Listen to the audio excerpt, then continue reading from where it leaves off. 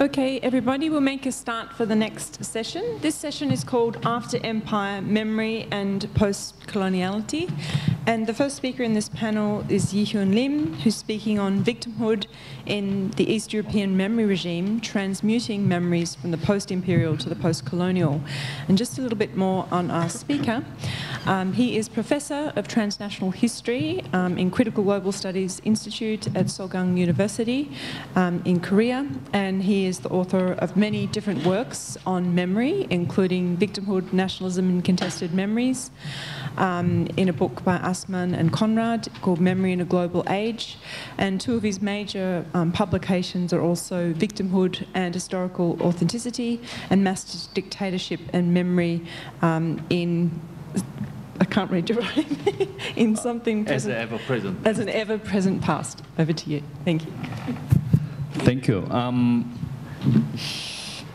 Shall I stand there? Okay. I have to apologize that I revised my title slightly after having arrived in Warsaw on last weekend. So after having been accustomed to the recent debates here, I could not resist temptation to change a little bit about my presentation. Okay.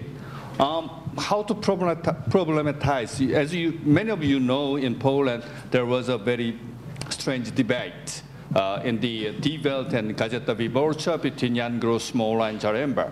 Actually, the main point was that the Jan Gross argument, the Polish society's, how can I say, certain reluctance to accept refugees from Syria and Afghanistan from other countries is related with the not successful coming to terms with the past of with the Holocaust or with the crimes on Jews. That was the Jan Gross argument, and so second argument is a little bit strange one. So I don't want to talk about the factological debate, but about the narrative template underlying the memory debate between Jan Gross and the Smola and Zaremba and the others.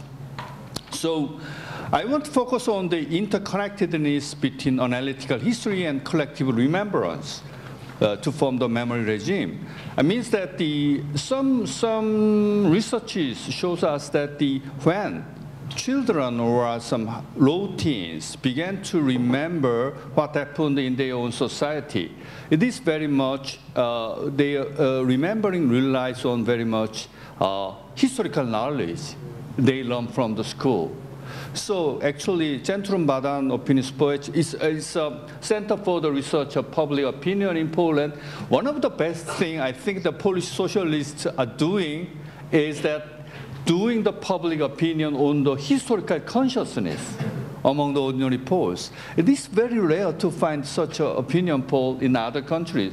So we have a very precious certain materials that was done by the Center for the Research of Public Opinion. So in the 1999 public opinion, that so about 73% of the respondents replied that they got the knowledge of the Second World War from school. Means that history class is very important still in the 1999. So I want to apply the concept of narrative template that was developed by James Warchi in the analyzing a Russian case to the Polish case. I'm just knocking on the possibility of applying this.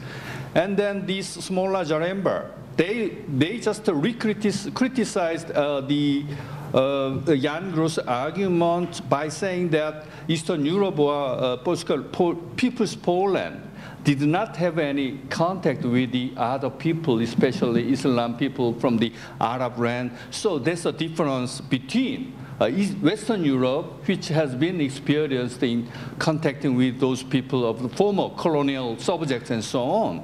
But it's only partly true. So actually Poland was the country which accepted the refugees from Chechen in the 1990s. More than 100,000 Chechen refugees came to Poland, and Polish society greeted them, welcomed them very much in the mid-1990s. So Malika Abdul-Wahabova. So actually, after arriving here, I could buy this Viengshi, and I could read this round table. And Malika, she is the Chechen refugee who came to Poland in mid-1990s. And she remembers their Polish neighbors. Actually, their attitude was quite warm towards her or some other Chechen refugees at the first time, but only recently she could recognize that her Polish neighbors began to change their attitude toward her from a sort of warm empathy or sympathy towards a sort of apathy or even certain, how can I say, certain very negative way.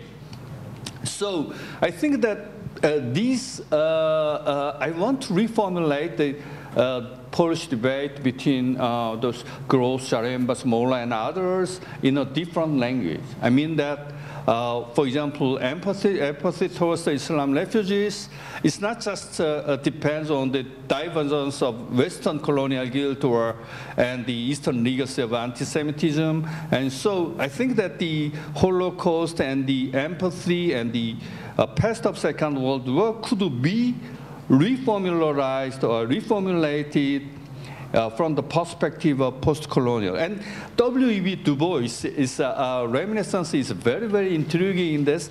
In the early 20th century, while he was studying sociology in Berlin, he paid a visit to Krakow. So there was no car at the time, and that the Polish cart driver, you know, he said perhaps they talked to each other in German because Du Bois was studying in Germany, in Berlin, and this cart driver in Krakow, this Habsburg subject, so they could communicate in German. And then Polish cart driver said to Du Bois, "I know a hotel which is run by your people." And then Polish cart driver, led him to a hotel run by a Polish Jew in Krakow. So that was very, very interesting anecdote to show a certain, thread that is running between certain Polish attitude towards Jews as ethnic minorities and certain post-colonial things. Perhaps that's why I think that W. Du Bois visited again the ghetto, ruins of ghetto in the 1948, 49, I think, after the Sociological Congress in Moscow on the way back to the United States. Very intentionally, he visited Warsaw Ghetto, and he left a very interesting the travelogue on the ruins of Warsaw Ghetto. So I think this is just very sort of funny anecdote, but it's this very telling. It is very telling his experience in Krakow. So, and then in order to understand this Gross, Small, and Zaremba controversy, or the relationship or connectivity between anti-Semitism or a Polish attitude towards Jews and Polish attitude towards against the refugees, I think that it's not a typical Polish symptom. I mean that this Bonnet stereotype of any anti-Semitic Poland explains nothing. If we have a look at the work by Peter Lagru, we can find actually anti-Semitism has been quite prevalent immediately after the Second World War in Western Europe. And then these things, and the Vichy France, yes, of course, and there wasn't the gendarme's the report on the demonstration with the slogan "France to the French" on the April 19, 1945 in Paris. Do you know why? What motivated that demonstration? Because a Jewish returnee to Paris demanded the return of his apartment, which was occupied by a French. Then this French guy who had to make this apartment vacant, and then his Parisian colleagues organized this demonstration. And also in Netherlands, approximately 80% of Jews in Netherlands were exterminated during the Second World War. I think that considering the occupation condition in Netherlands is much, much milder than Poland, so I think that Poland is not exceptional for the rate of extermination of Jews. So I think that the Polish anti-Semitism is a typical stereotype in a sense. In a sense, Western Europe immediately after the Second World War, shared a certain attitude towards Jews as an ethnic minority or as others. So Jewish others in European memory, in a sense, had a similar or very common template.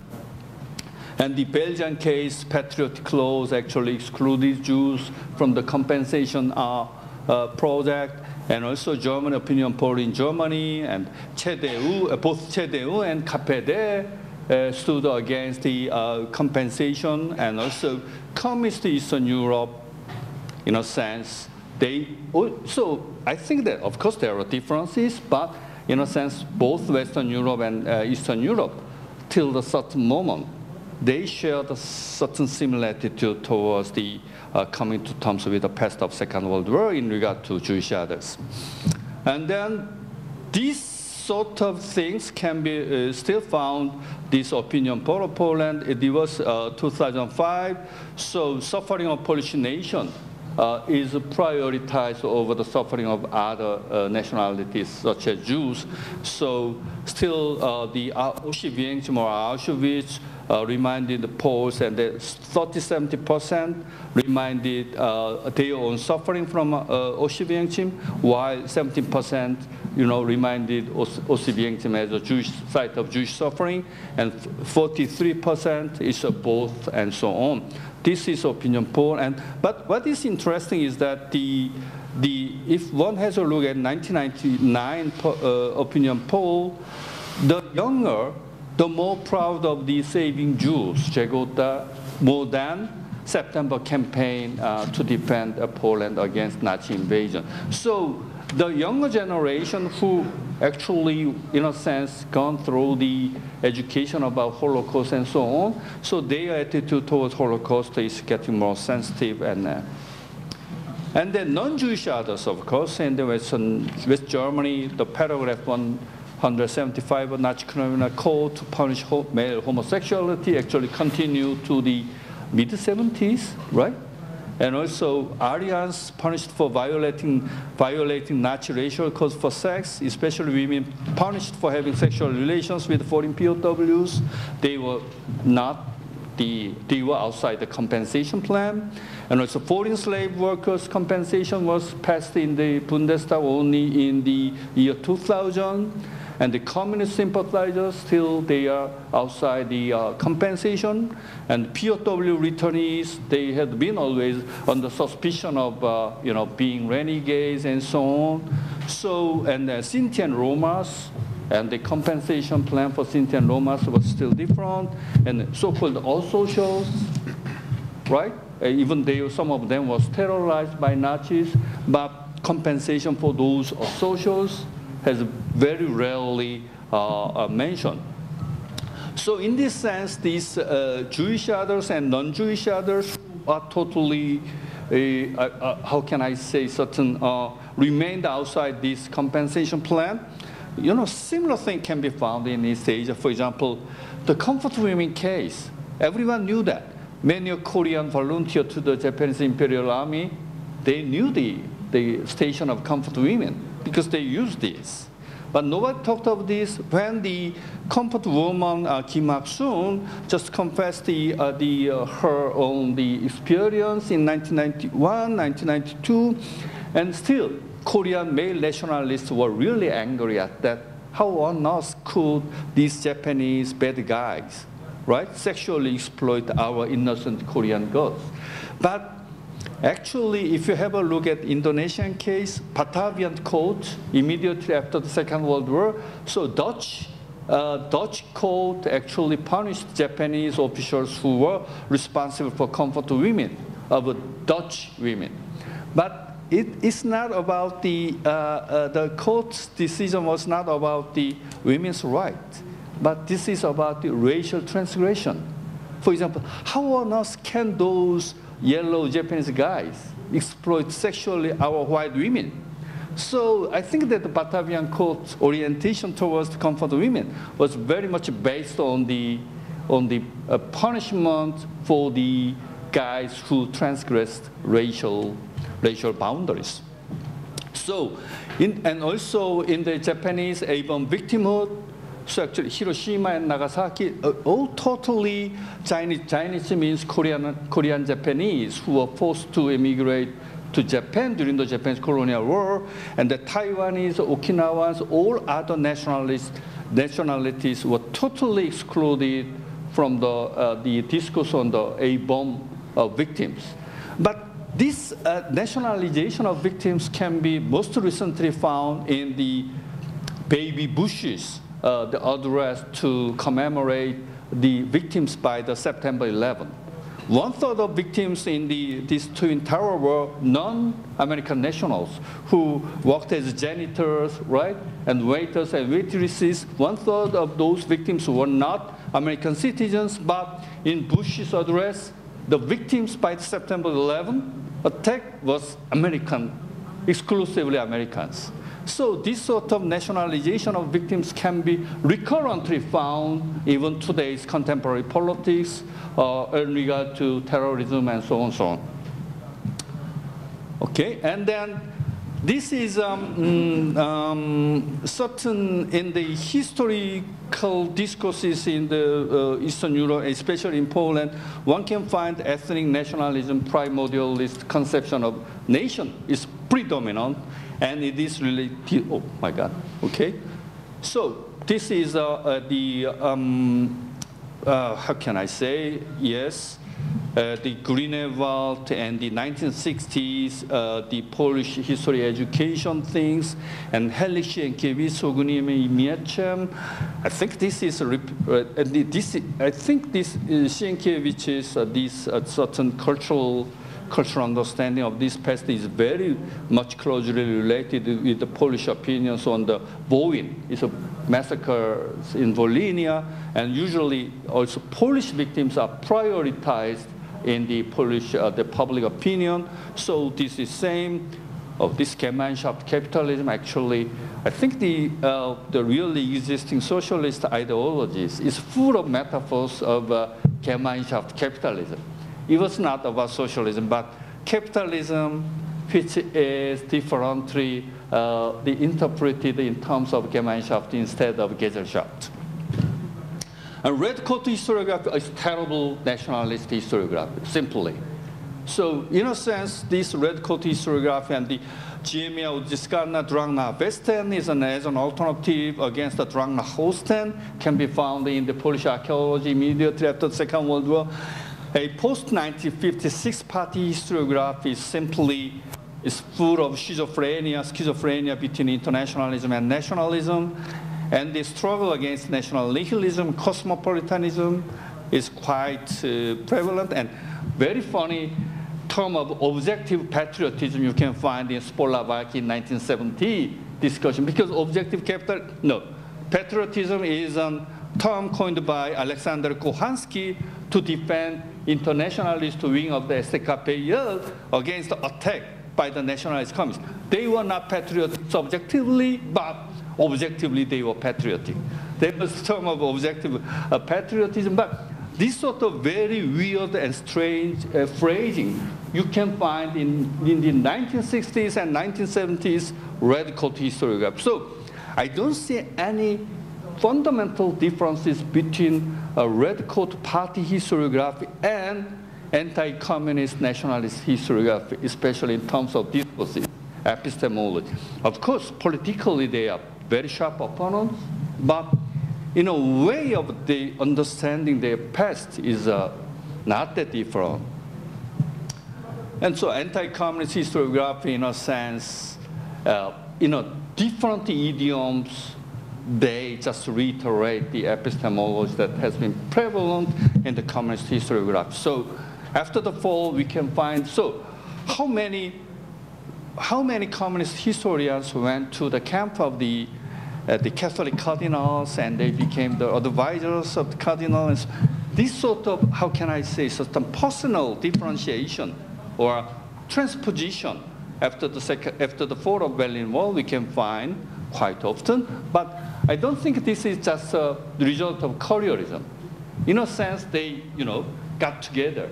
So if you have a look at the Korean Peninsula, ultra right-wing historiography in South Korea and party historiography in North Korea, they are simply same. So, but this is not the paradoxical or ironical coincidence. It's like, 1960s, 70s Polish history, you can find this convergence of the ultra-right-wing nationalist historiography and party historiography. So, and Eurocentrism, yes. I found today this Polish Eastern Orientalism. It was just published 2-3 years ago. And then when I have a look at these main columns of Polish historiography, especially on the border zone and borderland, I think this is a sort of, how can I say, Eurocentrism reinterpreted in the Polish version. I mean, yes, Jan Sobieski as a savior of Western civilization, and Stanislaw says Polish Enlightenment, and also Marxist John Dewey. You have a look at Witold Kurlas, the analysis of medieval history of Poland and the medieval Eastern Europe. You can find this is typical John Dewey. But just the Leninist term of Prussian path, in a sense, is leads people to the understanding their own past with the Marxist idioms, but it's a typical reiteration of German John Dewey. And then, so this is also the, Okay, then this Eurocentrism can be found in today's history textbooks. Without any reservation, they say Eurocentrism is inevitable and it's necessary in this sense, and Poland has been a part of the West. Thus, what happened within the orbit of Western civilization is most important for Poles. And so Polish Red Orientalism and social imperialism can be found in the Pepes and STKP, or especially the attitude towards the Lithuanians, Belarusians, and Ukrainians. But actually, the same attitude can be found among the activists or theoreticians of SPD. So SPD's attitude towards Poland is almost the same Polish socialist attitude towards their neighbors, Ukrainians and Belarusians. So it's Red Orientalism and social imperialism can be found even in Rosa Luxemburg. She has always contemptuously called Leninism as Tatar Marxism. And even the Clara Zetkin, when she was really angry at Karl Radek, though she knew that Karl Radek was a Polish Jew, she always called in the private letter, Discourses. This is, simple. And also, I like this, too many. And Alexander Watt is my favorite literary critic in Poland. But if you read his memoir, his dialogue with Czesław Miłosz, every 2 pages you can find, this Asiatic face beat me, they tortured me. It means the Soviet Union, Russian NKVD, he was tortured in the prison of NKVD during the Second World War. But every 2 pages, this so-called Marxist critic had talked about these Asiatic faces and so Mongol-like people and something like that. So this is a sort of, how can I say, sort of module or template that can be found among the books. Okay, I stop and I will come back to the third Q&A. I'm sorry. Thank you very much. Okay, the next speaker is Bartłomiej Krzysztan, and he is a PhD candidate in the Faculty of Social Sciences at the University of Wrocław, a graduate of political science at the University of Wrocław and the Université Libre de Bruxelles. And his research interests are connected with issues of postmodern sociopolitical thought, as well as cultural memory, identity, anthropology of everyday life, and postcolonialism, with an emphasis on the post-Soviet sphere, the Caucasus and Central and Eastern Europe. So I'll try to get your PowerPoint up. Can you pass that? Yeah. Is this? Is that one?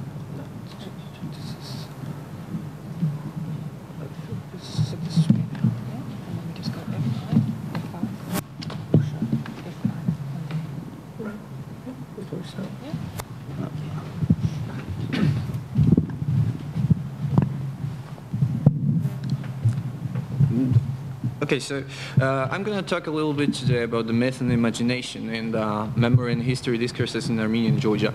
And actually putting Georgia and Armenia together it's kind of provocative because I was trying to just establish some region of memory and then check it out whether actually this region of memory, which can combine these two Christian, what is important nations of the South Caucasus, can really go together. We'll try to do that with the rethinking or rewriting the theory of Dipesh Chakrabarty and other post-colonial thinkers in different circumstances. I mean, the question is why in the post-Soviet or post-socialist world we not especially like the post-colonialism.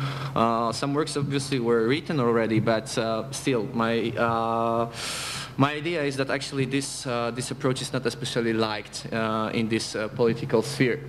So let's start with this general overview. So the point from which we are beginning is the Thoma theorem. So if we are saying that if man defines the situation as real, they are real in their consequences, and this is how the memory is created in this region. So it's not important what really happened in the past. It's not important how it's really remembered, but the question is how it's reconstructed in the structure. So we have to believe what is said to us, and we have to believe it's what was created and imagined after all. Later on, I will go to the Chakrabarty, who was saying that the imagination does not equal the false, and this is the very important manner for the analysis of the memory in this geographical region. So from this, we are going to new unexpected situations. So political situation, which is obviously the collapse of USSR, which required to creating the new discourse about the past in both newly awakened nations in Georgia and in Armenia. In the same time, even if we were expecting, let's say, in the broadly understood West, that actually all the previous second world countries, they are going to head directly in the first world, they are going to take this neoliberal point of view in the economy and on the culture. In the South Caucasus, it was rather rejected. So the postmodernity didn't appear, so some kind of endemic memory discourse, I would say, some breach between the East and the West as a memory discourse was created. In effect of that, of this deep need to rebuild the nation states in very harsh times, it was also important to reject dependent systems of knowledge. So this dependent system of knowledge was obviously the dialectic Marxism, and that's the most important element, which is causing that actually we don't like, especially post-colonialism in the post-Soviet sphere. And then this newly created power of knowledge systems, which are very nationalistic and irredentic, and they appeared earlier. They didn't appear with the collapse of USSR, but earlier. These newly created imagined communities, they caused the awakening of the irredentism and after all the regional conflicts, which are very strongly stuck in the collective memory in the South Caucasus. So if we'll go to the terminological letter of meanings, I call it like this way, but it's just metaphorical. So we got like many distinctions, many bipolar elements of this. So one thing, we got the memory and history, and later on I'm going to talk how this distinction is realized in South Caucasus, then the spoken and unspoken elements of discourse. So we got like a narrative, we got the narrative version, and on the other hand we got the unspoken element of this discourse. So what we can see in the visual base. And the myth and imagination, the nation and ethnos, rethinking and representation and recreation and reproduction of the artifacts who are helping to create the new discourses. Let's ask the question how the post-colonialism meets post-Soviet and post-socialism, whether it's actually possible to recreate this theory, rewrite this theory in the different regional circumstances. So it's obvious that in the transitional period it's very important to create own myths and imaginations to just consolidate the newly created community. And the South Caucasus, as I said, like a political situation, harsh political situation, really required strong usage of the methodology and imaginations. Then the question which is appearing is, again, we are going back to Tom's theorem. So post-imperial awakening attempts to reconstruct the memory even if it's not fully based on the reality, because the question is, what is the reality? We have to reject like 200 years of history in the South Caucasus, but on the other hand we have to prove that we can exist separately in compared to our neighbors with which we are in conflict. And because of that, we got like a memory discourses in traditional and postmodern context. So going back, this creation of nations, nation-building processes and state-building processes, they're based mainly on traditional values. So Georgians and Armenians, they're going back to the 19th century. They're using the categories which created the understanding of nations in 19th century Europe at the beginning of 20th century. And another element of that discourse is the contractual history. So now we are going precisely to Chakrabarty. So contractual history, so some kind of Marxist idea, is going against the dialectism, so the version of the history, this contractual history, which was brought by the colonizer, so by imperial Russia. Another element of this discourse is difference between the formal change and mental change. The South Caucasus, difference between the professional historians and myth bearers, difference between those who are bringing us the history, who are researching over the history, and those who are just bearing the myths. There's really unclear, and I would say that it's historians very often, they are just used by the state propaganda to spread the official version of the history which is based on the myth and imaginations. So what does it mean to reject the colonial contractual history? Soviet experience in both in Georgia and Armenia created some kind common, or almost, maybe not almost identical, memory history discourse.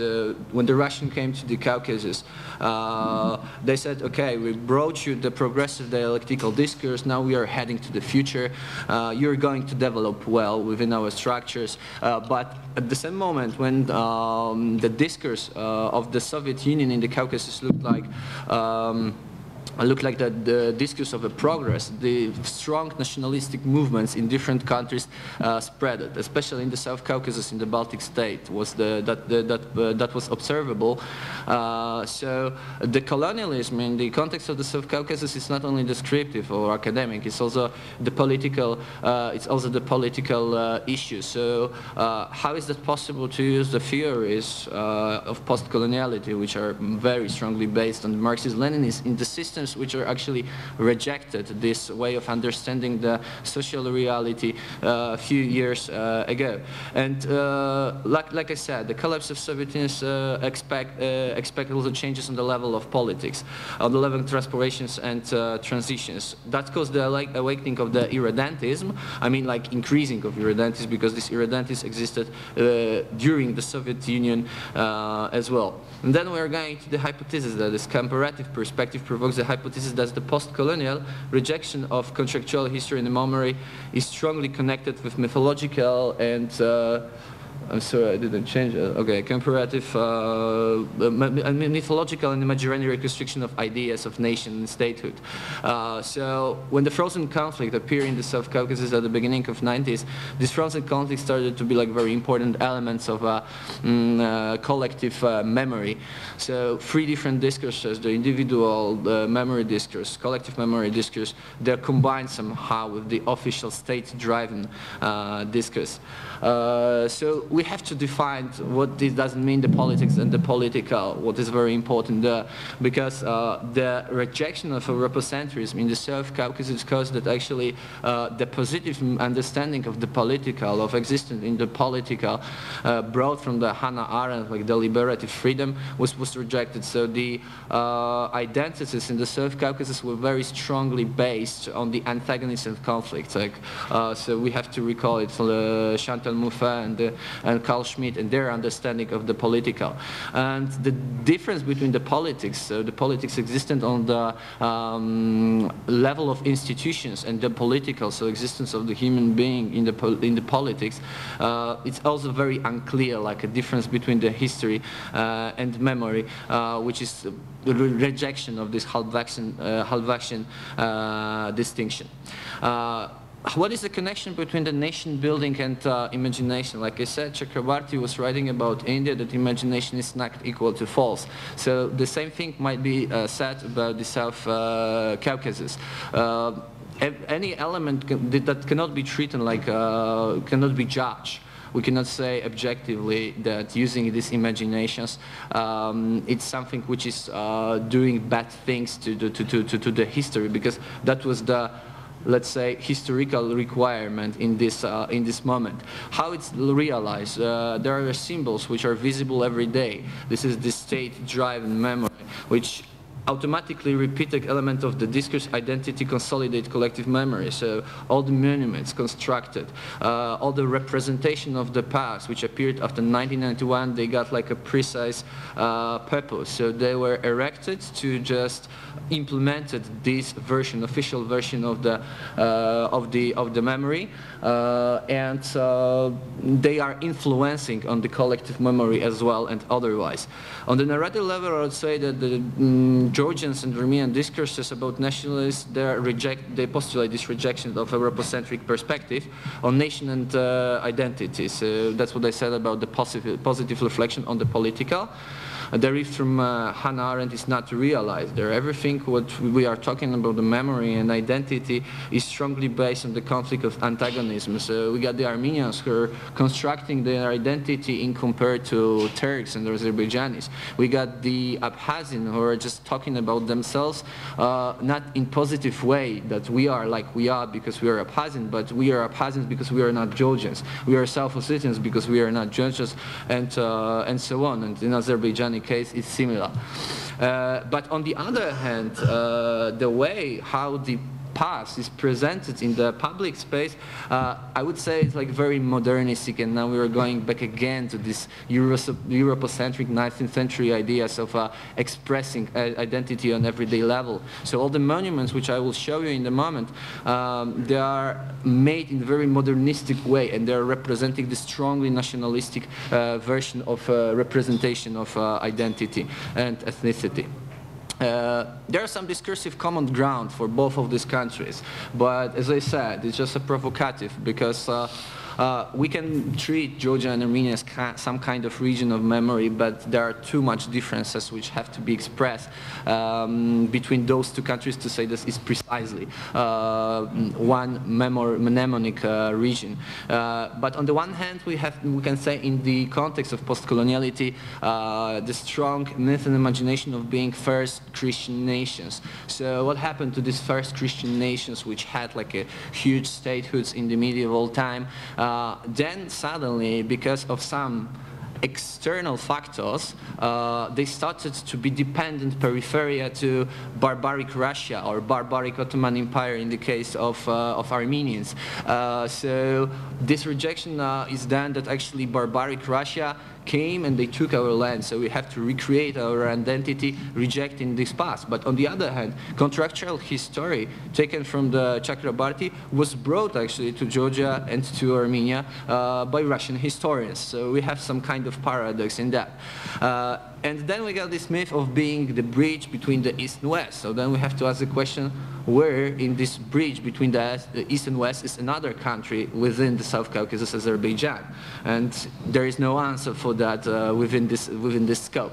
Then we are going back to the idea of creating themselves in the opposite, on the antagonism conflict. So in the case of Armenia, it's anti-Turkins and discourse about the genocide, which was later on taken as one of the important elements to break out of the conflict in Nagorno-Karabakh. And in the case of Georgia, recently started recalling of the short history of Georgian Democratic Republic between 1918 and 1921. Even these 3 years between the imperial period and then Soviet period is used as a moment which is showing that, okay, we had our own statehood in the meantime, so we were basically occupied, and everything what happened during the Soviet time and imperial time wasn't good for us, wasn't especially developing.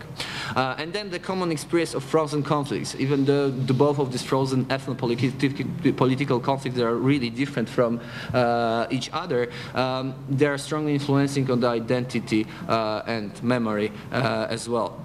And what does it mean, the clash of discourses in the visual space? So first of all, during this process of recreation based on the myths of the imagination, we got like a 3 different meaning of representation, like from Ricard. So first meaning, so reference for the historian is not important for us.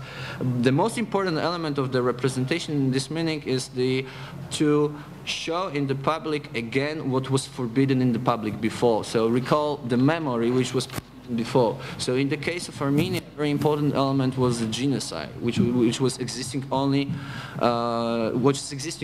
on the collective memory level. Until 1965, it was not possible in Armenia to talk about the genocide. After 1965, when the huge mass protest in Yerevan took place, this collective level discussion and representation of the genocide started to be more official, started to be researched by historians. But after 50 years of complete silence, that was already political question. So historians and myth bearers, they were developing the narratives about the genocide in the similar way. In the case of Georgia, it's the case of GDR. So something was not existing in the Soviet history started to be representing again. And the second understanding of the representation, so how we are presenting the past on the cultural level.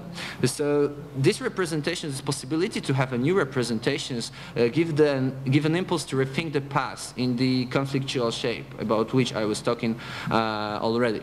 I've got like 4 minutes, so I will go to the examples. So let's start with this public space representation of rejection. So here we can see the Hero Square in Tbilisi. It's a huge statue in one of the most important squares, in one biggest squares in Tbilisi. And this is a commemoration of the Georgian victims of the conflicts at the beginning of 19th in South Ossetia and Abkhazia.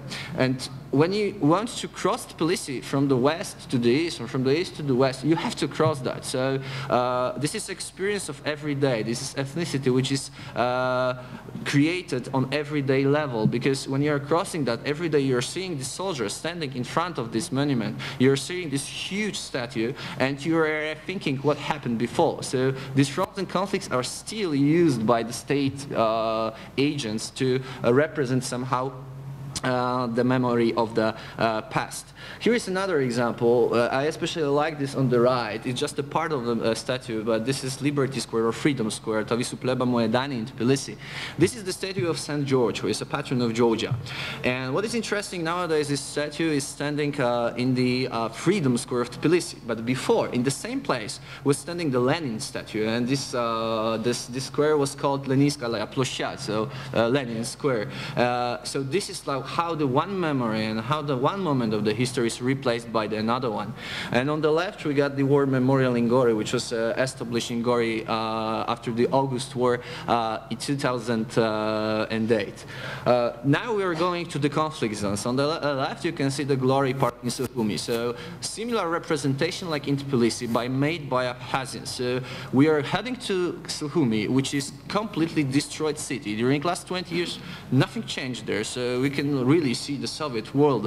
And in the middle of the city, we got like perfectly done park in which the monuments of the soldiers who died during the war are buried. And this is the most important place in the city. It's similar case like in Tbilisi.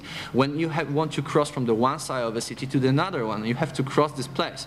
So that's how the state propaganda is trying to introduce this memory, recreated memory on the citizens. And on the right, we got the village bank and license in Nagorno-Karabakh and license place from the Agdam. Agdam was the city with the majority of Azerbaijanis living in. And this license, nowadays, like city completely abandoned, and there's just shootings between Armenian and Azerbaijanis there.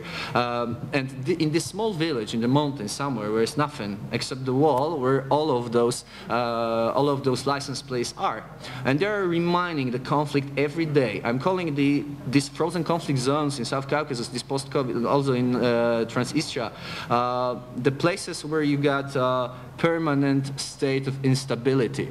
And this kind of monuments, like the Glory Park in Sukhumi or this license plates wall, they are helping to keep some kind of idea of stability, of belonging to some community.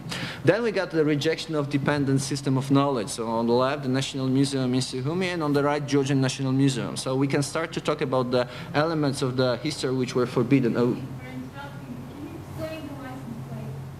Yeah, sure. I mean, the license plates.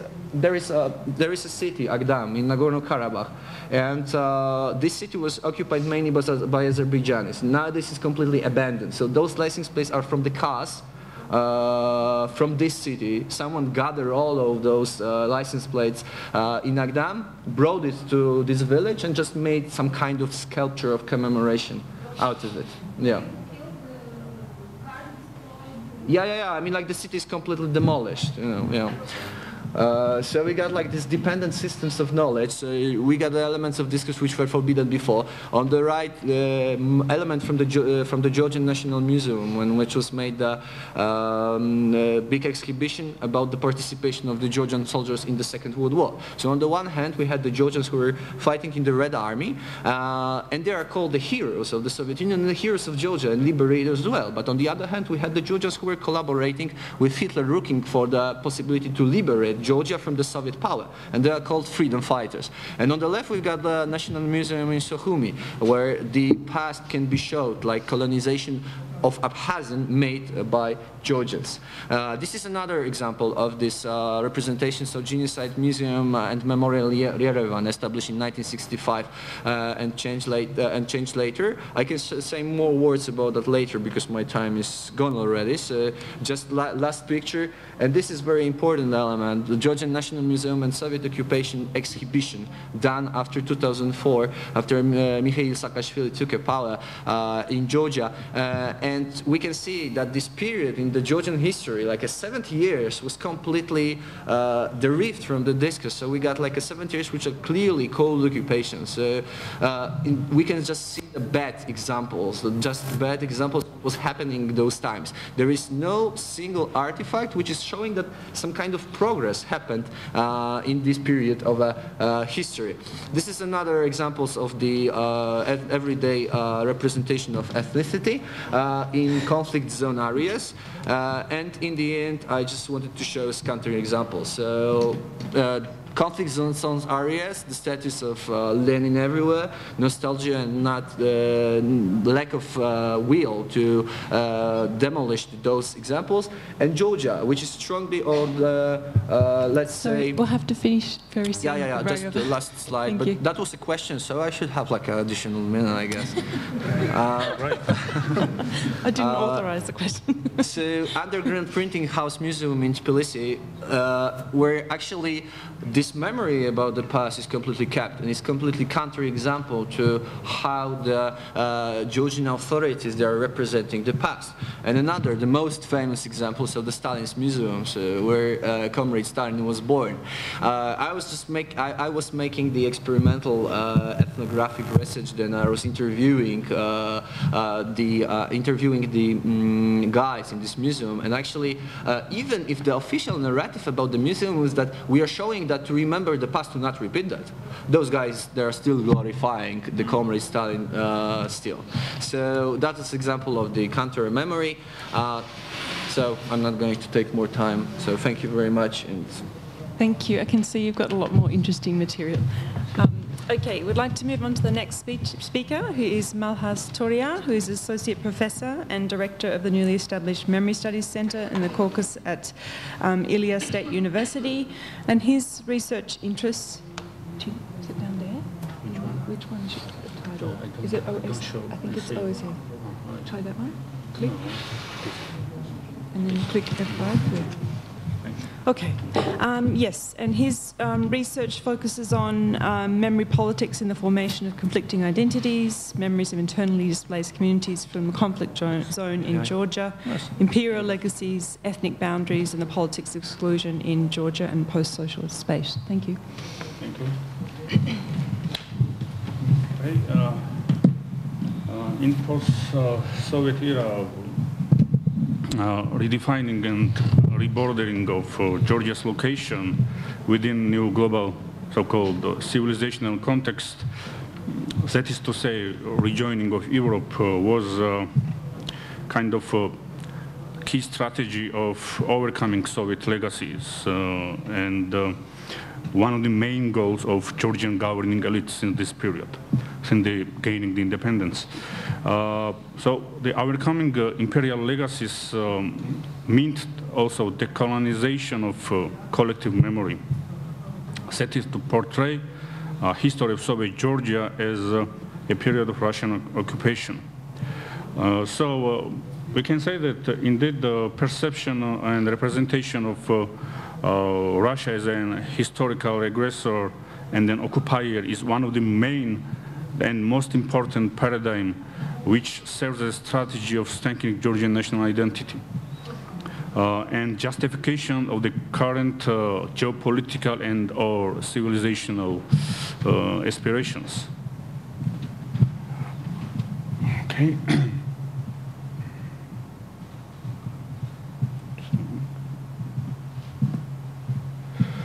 My 1 minute is gone. Okay, and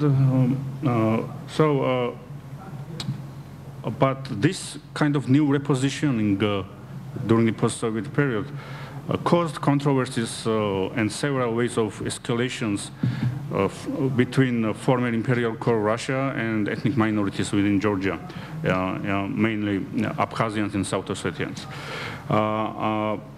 In this connection, Abkhazians always were against moving away from Moscow's embrace, let's say in this way, since they consider themselves as a kind of part of this Soviet or post-Soviet cultural space and political space too. At the first glance, in Abkhazian historical discourse, controversial historical events are combined, mixed, or integrated into a single and mono-perspective narrative that stress on positive experience of Abkhazian-Russian relationships throughout the history.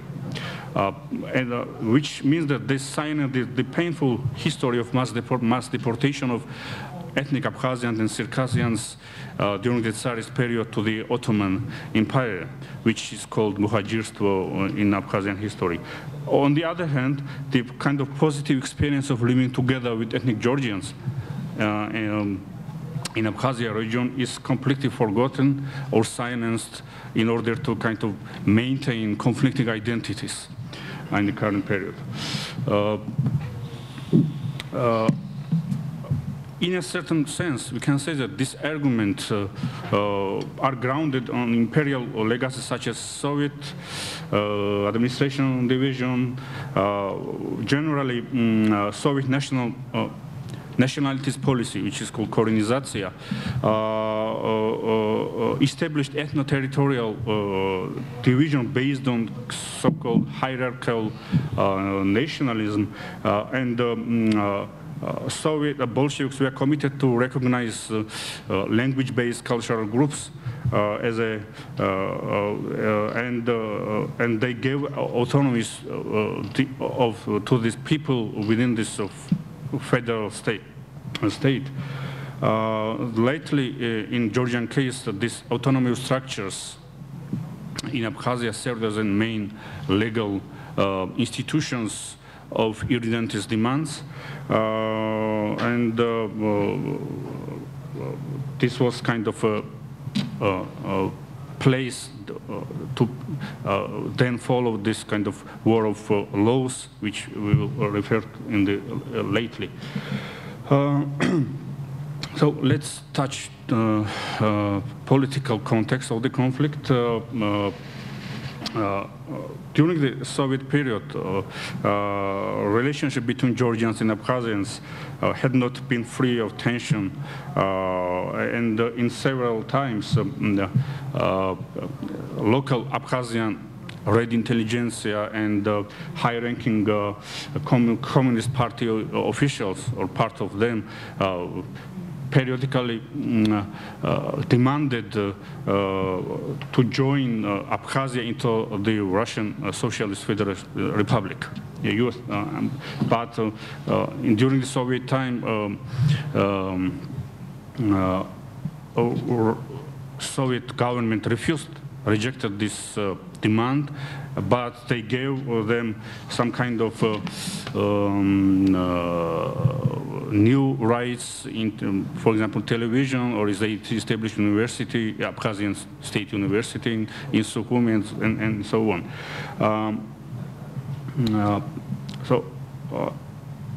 In 1989, first intercommunal clashes appeared, but then conflict did not start because both Abkhazians and Georgians were not prepared for this in military way. And the war of law I referred in 1990s. Abkhazia Supreme Soviet of local Abkhazia Autonomous Republic declared unilateral declaration that again demanded joining Soviet Union as a different socialist republic, free of Socialist Republic of Georgia. But this decision immediately was denounced by the Georgian Supreme Soviet, and in the post-Soviet period, or nearly post-Soviet period, when first Georgian President Sviat Gamsakhourdia was elected, there was a agreement, compromised on power sharing issue, and Abkhazians received more seats in the Supreme Soviet than the representative of the Georgians, who were a majority at the time in the Abkhazia region.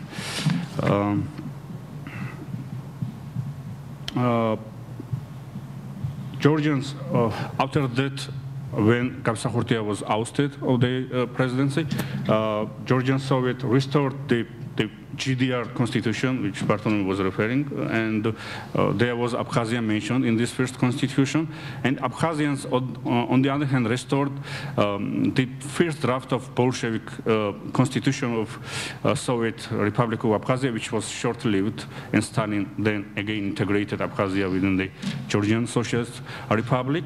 But after that, in 1992, the first, when Georgian National Guard entered Abkhazia in order to guard the railway station, they appeared, the conflict was triggered. And in September 1993, Abkhazians seized Sukhumi again, and majority of population of Abkhazia were forced to flee from the region. So, yeah. I completely forgot. Okay. Now, I would like to refer to this national narrative template and how the conflict is represented in the Georgian national narrative. One of the crucial aspects of the contemporary Georgian national narrative is the representation of the Georgian-Abkhazian conflict as the explosion of the mines planted by Russia in order to weaken Georgia and frustrate any attempts to escape from Russian domination. We can refer to the James Wert's theory of narrative template, and this author with the Georgian colleague proposed kind of Georgian narrative template.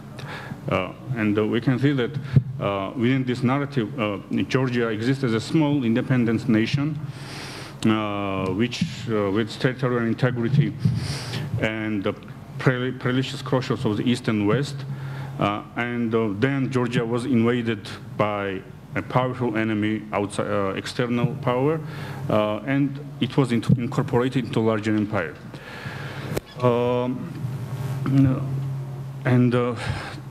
happy end of this narrative template is that Georgia regains the independence and reestablishes European style democracy again. So this is the main key elements of this kind of Georgian narrative templates. You can feel this. Okay. So how I want again touch on the representation of the Russia. So Russia is viewed as a historical and civilizational enemy, and the confrontation with this power is viewed as a confrontation between a democratic country and the barbarian great power, like a confrontation or battle between David and Goliath. This is kind of a key metaphor we can use. So this template is used to interpret continuing confrontations with Russia, beginning imperial annexation of Georgia in 19th century, and then occupation by the Red Army in 1921, and then the August War in 2008. Okay. So, yeah. What about this kind of minority issues within this narrative? So, the minority issues always used by Russia, according to his narrative template, as a casus belli to invade the country. So Mikhail Saakashvili, the former president of Georgia, always used this and stressed always this issue in his political speeches. For example, he mentioned that in 1921, the issues of so-called national minorities were seen as a casus belli, and Bolsheviks occupied the First Democratic Republic of Georgia. Today, Russia's actions can be characterized as a creeping annexation and be prelude of a real occupation.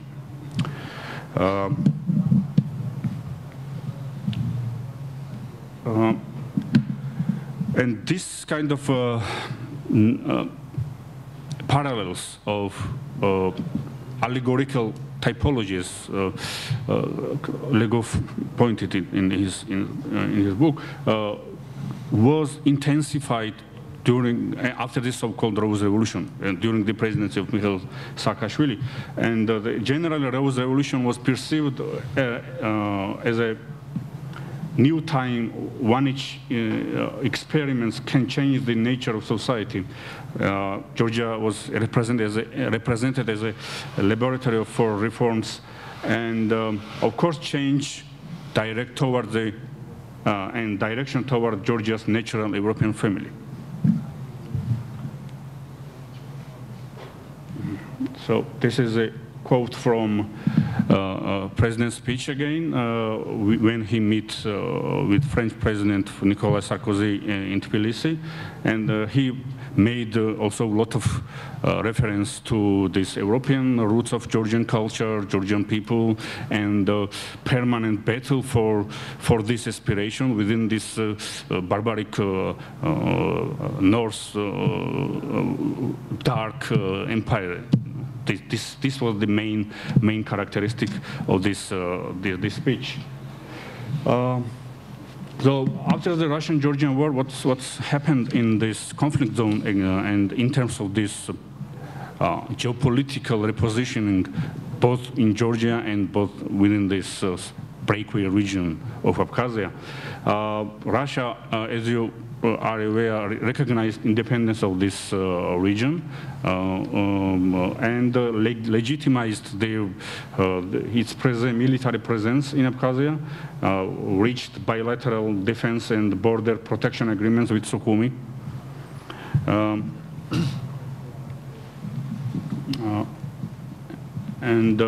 Georgia, on the other hand, passed the law on occupied territories. And according to this law, heavy penalties on any individual, organization, or corporation with contracts in occupied Abkhazia were placed. Also, the de facto authorities were viewed as illegal satellite regimes of Russia. This law criminalizes any attempts to enter Abkhazia and South Ossetia from Russia or through Russia, and any economic activity in this region. So if you are going as a scholar to the Abkhazia region, you have to pass Georgian border, and then you are welcome there. Okay, I will finish one. For example, when I met one scholar in New York City, he complained me as I was responsible for this, that Georgian government doesn't issue visa for him because he crossed this border from Russia. So what could I do about this?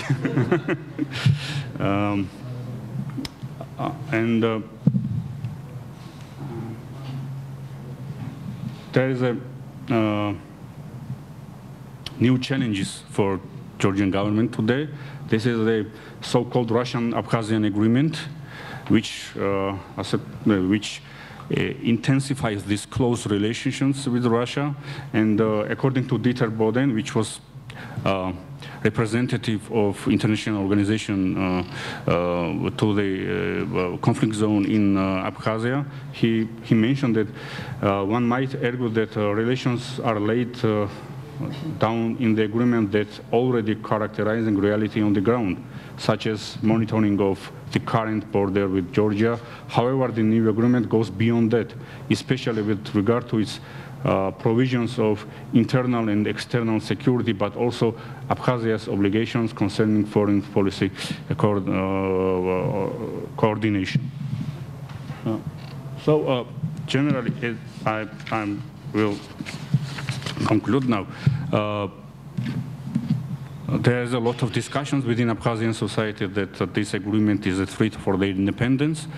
But anyway, this realization of this agreement is going on steadily and increasingly, and Russia's influence is increasing in this region. So how can we put this case of geopolitical repositioning in a post-colonial context? It is difficult because the Soviet case is completely different of British or French domination throughout the world, because the Bolsheviks followed with the extraordinary nationalities policy, which sometimes was called as an affirmative action empire, when these national markers of national identities were stressed and even engineered in some parts of Soviet Union. But anyway, in political propaganda and in official political discourse in Georgia, especially this term of neo-colonialism or imperial wars against free will of Georgia is still permits all aspects of not just political life, but also the social level and school curricula and so on and so on. And it seems that within this current situation and of Georgia-Russia relationships, it will continue, I don't know, at least decades. So thank you so much for your attention. Thank you very much.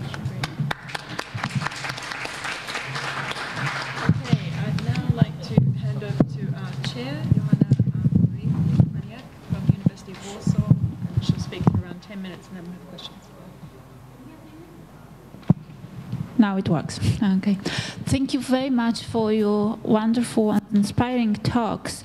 They were very rich in detail, so I will just pick up a few lines of that what you said.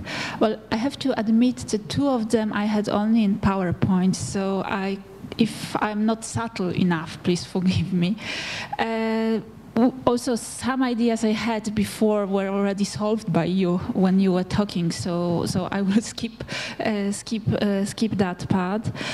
But Jie-Hyun presentation was actually richer than that what you could see today, and I will also refer to some ideas you did not had enough time to explain.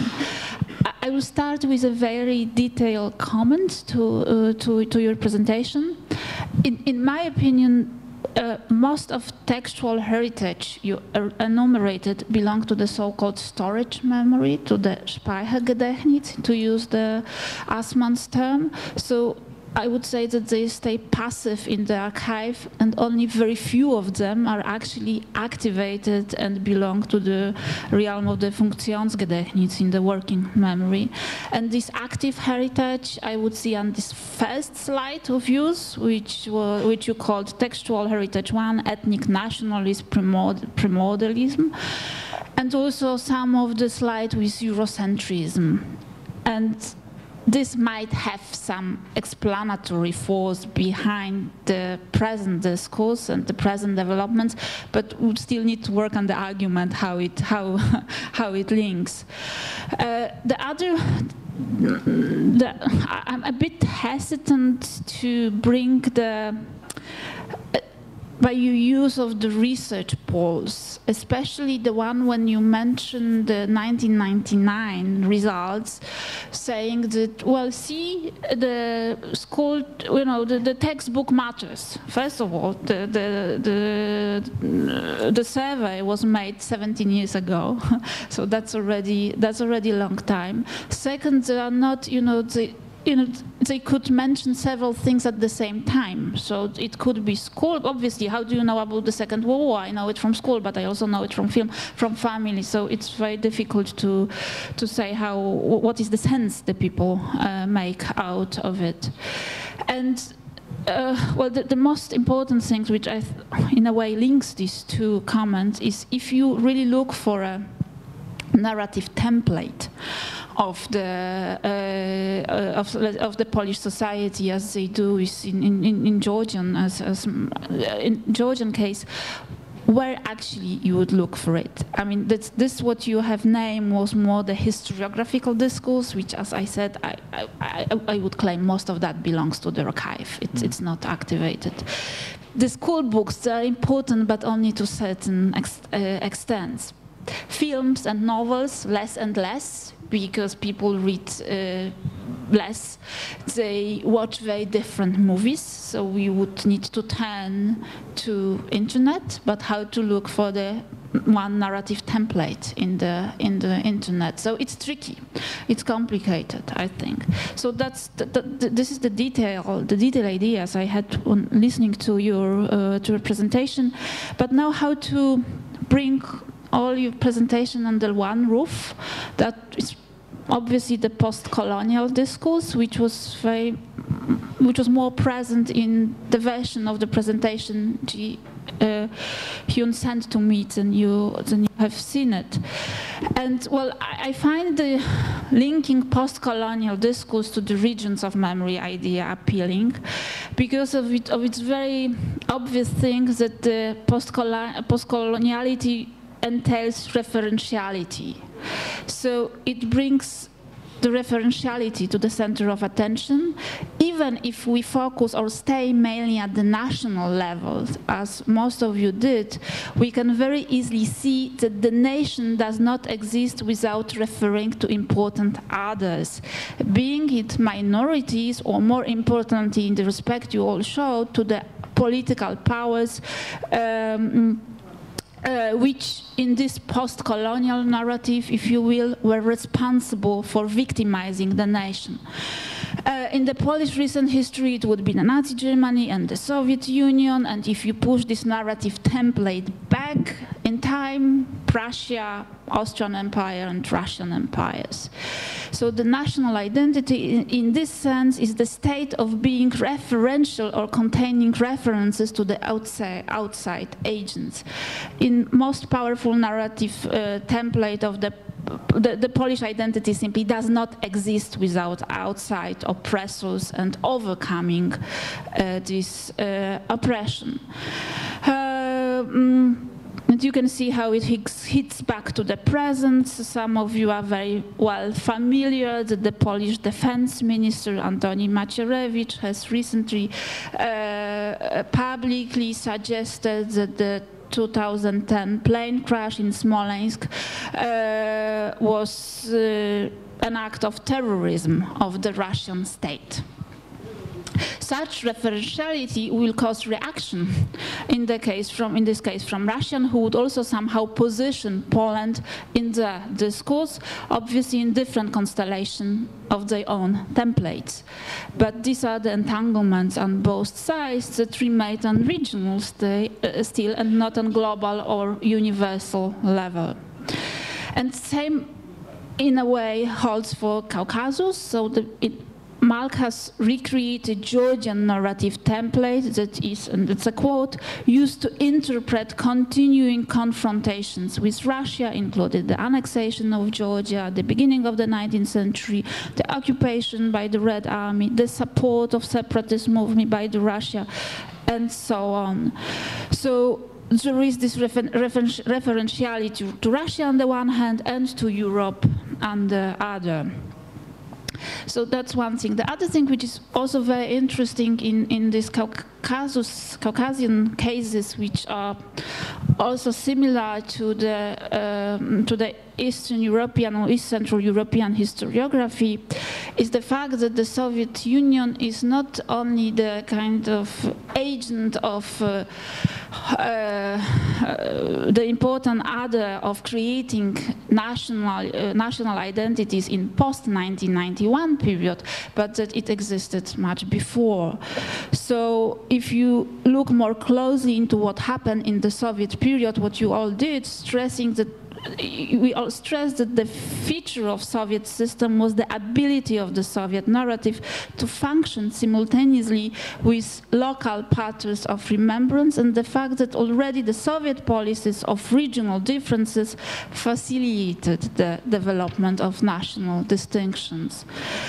And we have very good books on Ukraine, which also referred already to the Stalinist time as the moment where the Ukrainian identities are created, challenging Russia imperial discourse, but also drawing on the Russian, let's say, nationalism. And so that would be my general comment. So I think that this region and regions of memory and post-colonial discourse, they do work very well, but just grasping the opportunity that we have two Caucasian scholars at the same table, I will ask you one question, which is aside your papers. How important are Armenians, Georgians, and Azerbaijanis for each other on discursive and agency level in post-1991 situation when it comes to the politics of memory? And I'm not asking how similar they are, because, you know, everyone is different in a sense, yeah, but how do they refer to each other? Are there some similarities as in, let's say, East Central Europe, when we have, I don't know, some efforts to claim that Poland, Hungary, Czech Republic, Slovakia, they share similar histories, and so we can make them into a region of memory by political means because they have some common paths and some future agenda which they share. So we have our Visegrad groups, networks of remembrance and solidarity, and different agencies who claim that there is something common and that there is the politics of memory behind that for the future sakes, and we can extend it to Romania, Bulgaria, and the Baltics from time to time. So that's my questions. Thank you. Thank you very much. Maybe we'll hold those questions for now because we've got about 20 minutes left, and I'll collect some more and you can answer together if that's all right. So, any questions? Yes, the back first. Microphone. Hang on. Just wait for the mic. Sorry. Hello? Yeah. I would have a question about Georgia and this master narrative about the national history. I want, because you mentioned a couple of times that this was a type of narrative which was fostered particularly under Saakashvili came to power. He's not in the office anymore. And what I was wondering, this game, political game, was it somehow reflected in this nuanced development of the national narrative, or it didn't? I mean, the fact that Saakashvili was gone didn't change what he created when once he was in the office. Thank you. Thanks. Over there was a question. Yeah, and then.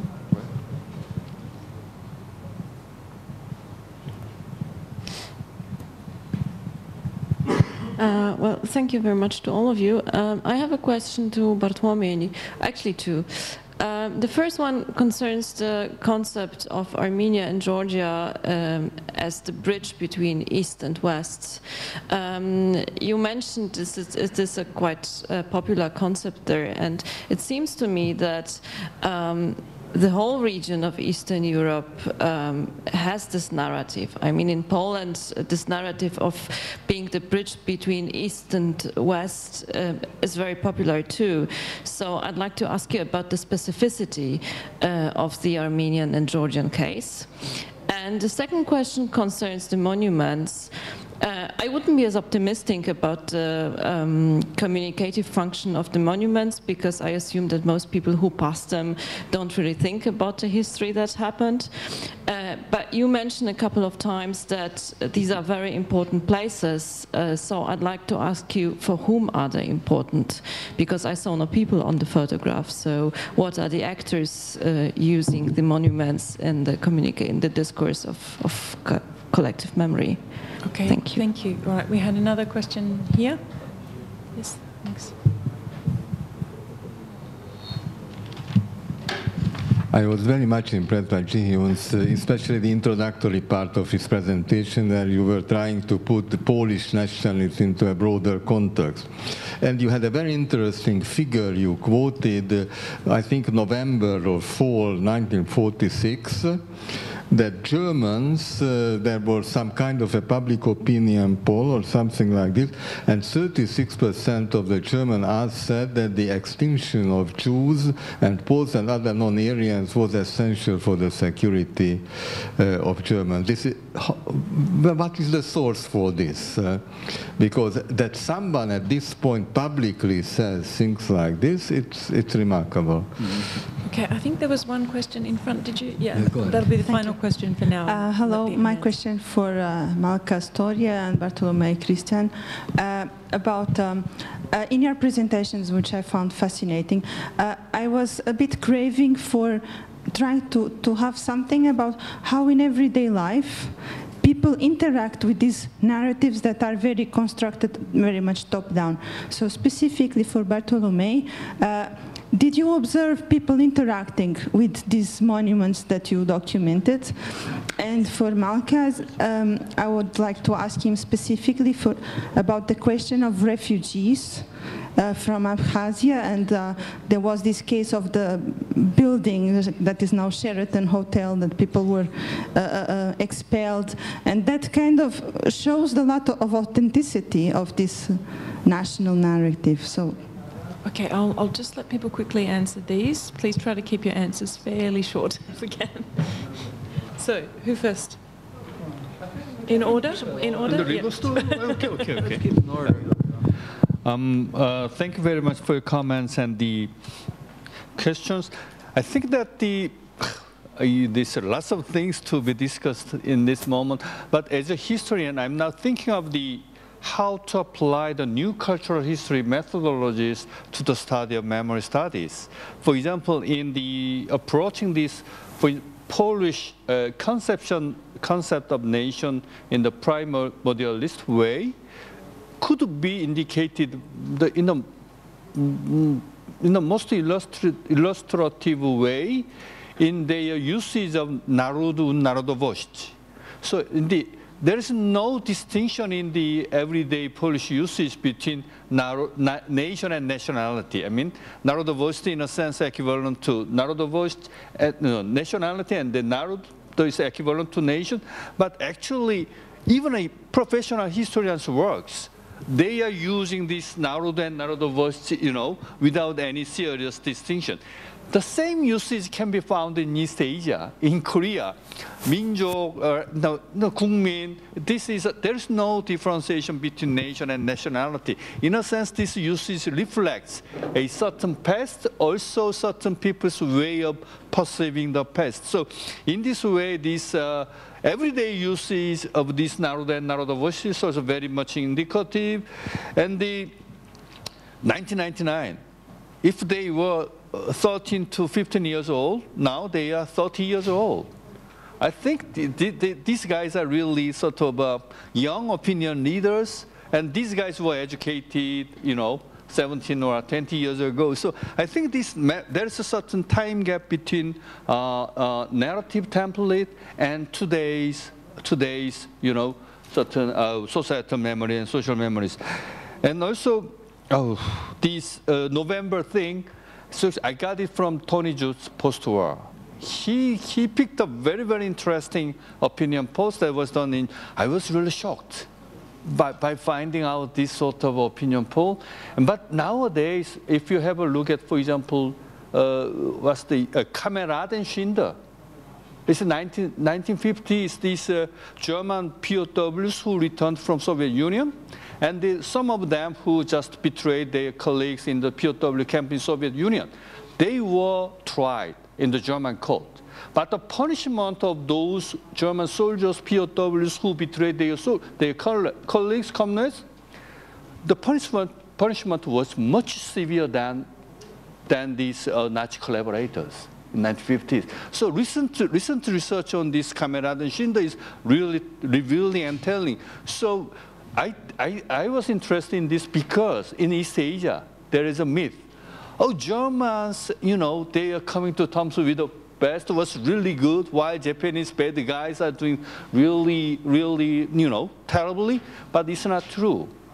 So, I mean, this sort of mythification of the coming to terms with the process in Europe is also, in a sense, influence today's contemporary this memory making in East Asia. In the way, so entangled memory. So another example. Oh, so I'll leave there. Thank you. Excellent. Second speaker. Thank you for. Does it work? Okay. Thank you for the questions and comments. So maybe first of all, I want to make one comment to your comment, if I may. It wasn't a question, but when you were asking, when you were talking, like, what is the common ground for all three presentations, I can say as a guy who's living in the Caucasus and this Pole in the same time. So I think that what is common for both narratives in Georgia, Armenia, and Poland is the fact how easily we are forgetting about these elements of the history, about these elements of the past, which are not especially comfortable for us. I mean, the Russians appeared in the South Caucasus because they were invited by the Georgian king to help the Georgians fight with the Persians and Turks. But this is not the element of the memory discourse. Similar cases that we are not talking about the Armia Ludowa, for example. We are not talking about the Polish nobles who are in the 19th century perfectly fitted in the system of the Russian Empire or Prussian Empire and so on. And another element which is common is the fact that through the postcoloniality we can observe that actually the moment when the Russia appeared as the external oppressor, both in Georgia and in Poland, that was the moment of the biggest civilizational step forward. I mean, Poland stopped to be a feudal country when was occupied by the Russians, Austrians, and Prussians. Similar case in Georgia, like Tbilisi in 19th century was developing perfectly. So I think this is the common ground. Now I will go to the question about how important are Georgians, Azeris, and Armenians to each other, and what are the similarities. I'm not sure whether I'm actually eligible to answer this question, as far as I'm not Georgian, Azerbaijani, and Armenian, but I try to answer this question as an external observer, and I think then Malkhaz can add something from the inside, let's say. I would say that something which is similar for Georgians, Armenians, and Azerbaijanis is the question of the how history is existing in everyday life. I mean, I think Wojciech Górecki wrote it down that when here in Central Europe and in Western Europe we were counting in the years or in the decades. In the Caucasus, you're counting in hundreds and thousands of years. You're going back to the very ancient time. You're just looking for the elements of discourse which are proving that you're Georgian, Armenian, and Azerbaijani very, very long time ago. So I'll just give you an example, explanatory example. So Armenia in Armenian is Ayastan. So the name is most probably derived from Haik, who was a grandson of Noé. So when the Noah finished his trip on the Ararat mountain, they stepped down and spread it all around. And Haik went to nowadays Armenia, and he established the country. So what is going on in the Azerbaijan when the Armenians got this story? Azerbaijanis are saying that most probably Azerbaijanis are ancestors of Khmers, and Khmer sounds very similarly to Gomer, who was other grandson of Noe. And this is the thing which is joining all of these three nations, that we are digging as much as it's possible to just prove that we are older than another one. Then I would like to comment to the question which was to Malkhaz, but I just wanted to say one word. This narrative, it wasn't established, in my opinion, during the Misha's time. It was escalated during the Misha's time, but it was existing definitely much more before, even during the communist time. This narrative of the Russia was existing, especially on the level of elites, of Georgian elites. I think the Malkhaz can add more about that. About the bridge between the East and West, I would say that there are two different bridges. Because when we are talking about the bridge between East and West here in Central Europe, we are thinking about the West, what is west of Oder, yeah? So the Germany, France, and so on. And East for us is Russia. But this bridge, if this metaphor still might be valuable in the South Caucasus, it's something different. This is bridge between Occidental, what means Christian, and Oriental, what means Arab, Turks, Persians, and so on. So this is this kind of bridge. So I think we are talking about the two, I mean, like, there are two different bridges and different considerations of this bridge. And there's the question about what does it mean that those places are important. I think I didn't, if I said important, that was my mistake, because I mean, if I meant important, I meant that they are located in such a way that it's not possible to not cross it, and it's done for purpose, you know. You know, it could be done somewhere in the suburbia of a city, but then this state-driven memory wouldn't be that influential for the people. So it's visible how this power knowledge discourse is existing in the policy of erecting the new status. And the last question was about how in everyday life the people are interacting with these elements. I can answer with the I don't know, some examples from my observatory participation, ethnographic research there. So first example from the Hero Square in Tbilisi. Every year when there is an anniversary of the siege of Sukhumi, there is huge march of the combatants, of the soldiers, mostly men. What is interesting, who are going there, they are lying the flowers.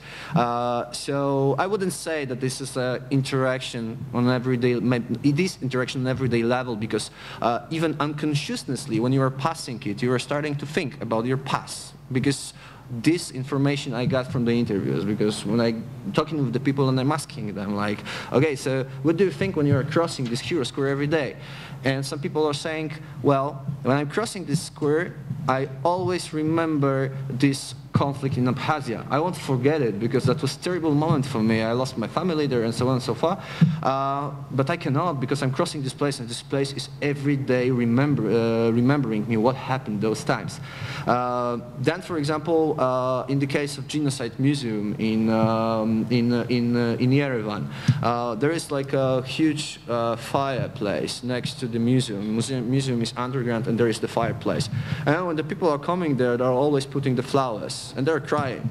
Like, I always, when I'm there, I always see the people crying, really seriously crying. And all of those monuments, especially in the frozen conflict areas I'm finishing, they're always surrounded by flowers. The people are always lying those flowers. So there is no even one single monument which the people are not taking care about, you know? So it's like extremely interesting view when you're seeing the monument, which is standing in the middle of nowhere, where is the trash all around, but the monument is like from the fairy tale, you know? So this is this way of interaction, that the people are taking care about this memory, which is kept in this monument. Yeah, thank you. I think that's all. Over to Malkhaz. So thank you for your interesting comments and questions from the auditorium. First comment I would like to refer is about nationalist policy during Soviet time. Of course, not everywhere in Soviet space this national identity was created. For example, in Armenian, in Georgian case, the pre-Soviet strong national identity was existence. It existed, but Soviet nationalist policy placed new emphasis on these national markers or edited. For example, Stalin literally, with pen, corrected the history textbooks of Georgia during Soviet time. He invited Georgian historians in his dacha in Abkhazia and asked them kindly that maybe it could be better to include this or that or exclude. And they were, had to consider his kind asking request, for example. So about these agencies, how Armenians, Azerbaijanis, or Georgians kind of coordinate in terms of memory. There was technically there was an attempt to create common textbook in Caucasus, but it was impossible, or impossible now to write this kind of common text because there's so many historical debates in every aspect of the medieval, especially medieval or even antiquity of the history, especially within Georgia, between Georgians and Armenians, because they both have ethnocentric narrative, and they also claim their priority or they stake their pretenses on certain territories. So primordiality or mapping this memory is really crucial part of their identity policy. But after the so-called Rose Revolution, there was a reform. So it was the first attempt, I believe, in post-Soviet space, except of Baltic states, of course, that in school curricula, this mono-ethnic and mono-ethnic perspective was changed in history textbooks, and other minorities, for example, Azerbaijanis and Armenians, were included as a part of Georgian history or Georgian culture. For example, we can find stories about Azerbaijani heroes who served their country, Georgia, I mean. And even Saakashvili mentioned that frequently that Armenians who live in a south region of Georgia stopped Russian tank during the August War in 2008. So there is a need in identity level to stress on the role of other minorities to defend their country, I mean Georgia. So about master narrative, Abkhazia, and there was not changed. It always existed. Of course, there was a different emphasis. During Saakashvili's, it was revitalized. It became more intensive. Even in Soviet period, Georgians like feasting and toasting, and this table culture or feasting culture is very important. And Stephen Jones, this American scholar, was talking about kind of fragmented national narrative. During the Soviet period, national narrative was, of course, banned, but this South society with a lot of informal networks reproduced or cultivated this narrative in this feasting or in gossip, and this national and the issue of Russian occupation was never forgotten. And it was reproduced, but not in school curricula, of course, but in the, during the conversation or during the gossip on the feasting or in toasting. About these refugees, memories completely correspond to this national narrative. Our Memory Study Center now is conducting the research about IDP memories, and we hope we will present these results in this year. But the role of Russia is more stressed there. How Russian troops invaded Abkhazia, how they helped separatist movements, and how Russian jets bombed this Sukhumi, and then this small part of population of Abkhazia, like separatists, they seized the Sukhumi. Not Abkhazians themselves seized the Sukhumi, according to this narrative, but Russians and the North Caucasians volunteers. And I did not get this question about the hotels. What can you explain further? You had this situation in the center of this. Yeah, you mean this? Yeah. The new policy of the government, there's a Ministry of Refugees and IDPs in Georgia.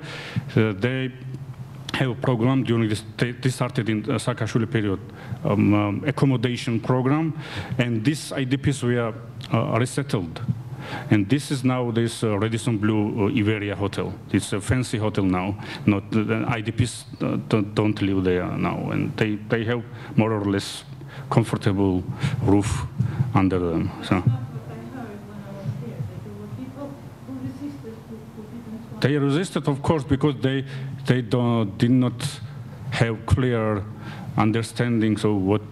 But then, yeah. So I clearly assure you that this IDP collective center does not exist anymore. There's a fancy hotel there now. Yeah, yeah. So. Okay, thank you very much to our three panelists and also to our discussant. And I think it's time now for lunch, and we're returning at 2:30. Thank you.